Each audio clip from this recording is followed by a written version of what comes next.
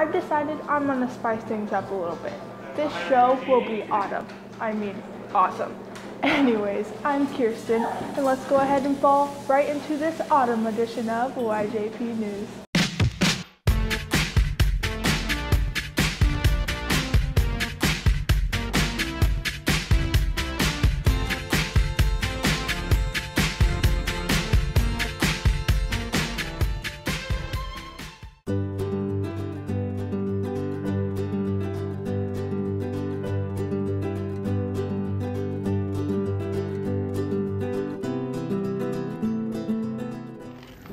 Do you know what the perfect thing to go with a latte is? Some pumpkin cookies. Let's take it over to Anthony as he samples some Halloween foods.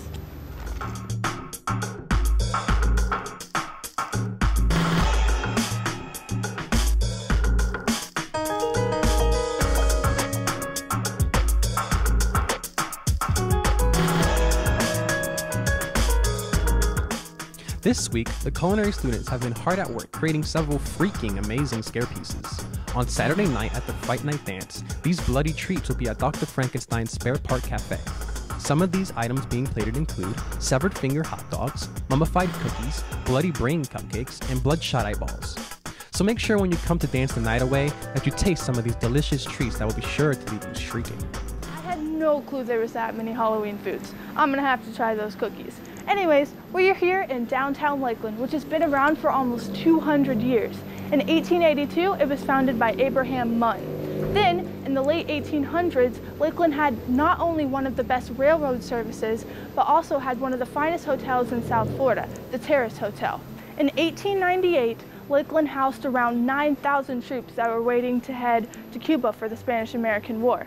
For the past decade, though, Lakeland has been brought back to its former glory and is now the perfect location for shopping, dining, and entertainment.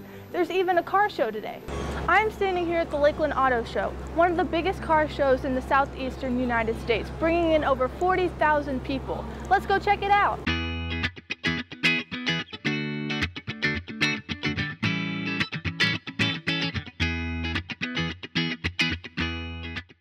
Here at the heart of downtown, there's a curbside farmers market, which sets up different booths varying from food, antiques, jewelry, and so much more. Every Saturday, a new band also comes to play, so you can listen to music while emptying your wallet. Speaking of money, I'm gonna go spend mine, but you guys can go check out Haley for some new announcements. The PDSA Financial Aid Night will be held on Monday, November 5th from 5:30 to 7:30 in the BHS Auditorium. Attendees will be entered to win prom tickets, a yearbook, and much more. The SAT will be held on November 3rd and December 1st at Florida Southern College. College Board has free SAT practice tests on their websites as well. If you'd like to take the ACT here on campus, the test date is October 30th. If you'd like to take it at Florida Southern, the test date is December 8th, with the deadline being November 2nd. The ESOL after-school tutoring will take place every Monday and Wednesday from 2:15 to 3:15. If you have any questions, please see Ms. Vanderpool. Spanish tutoring will take place every Wednesday after school in Ms. Calvo's room. If you need help applying to college or writing college essays, Ms. Brown will host a college and career lab every Wednesday after school.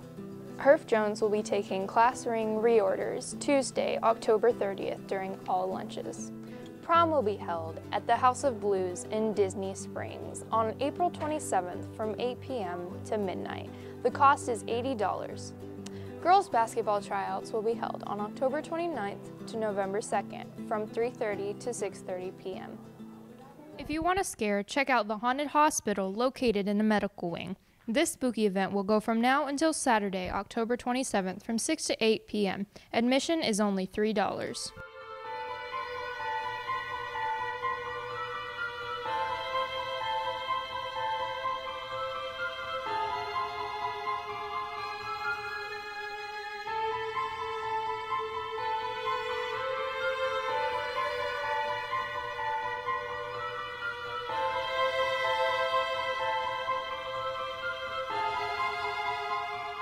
Thanks, Haley. Since we're already on the topic of school, I think we should go to our word of the day.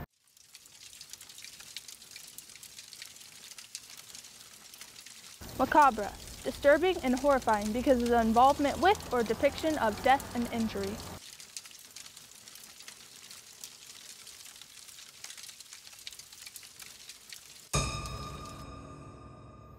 Actually, I think I saw a sign back there saying that there's a pumpkin patch off of Lake Merriam Road. I love pumpkins. We need to go check it out.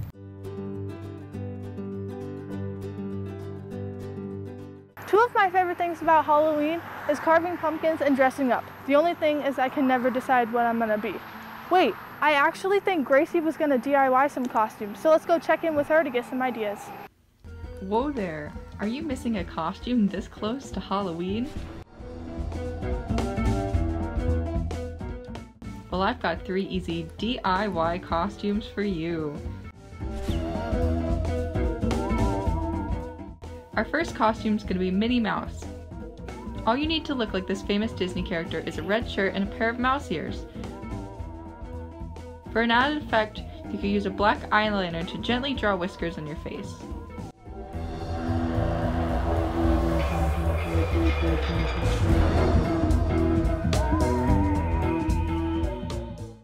Costume 2 is a minion. You'll need a yellow shirt to recreate these Banana Circus peanut creatures, and a pair of overalls. Soon you'll be looking just like the famous characters from Despicable Me.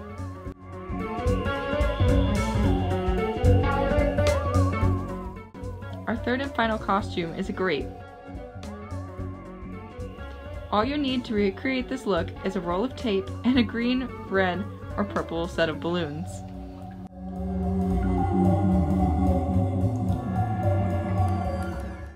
Good luck with your costumes and have a happy Halloween!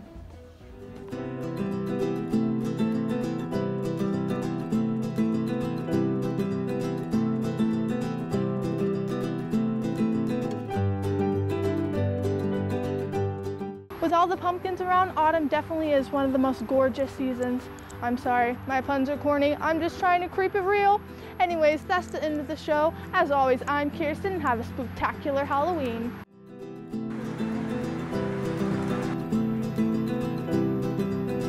Costumes.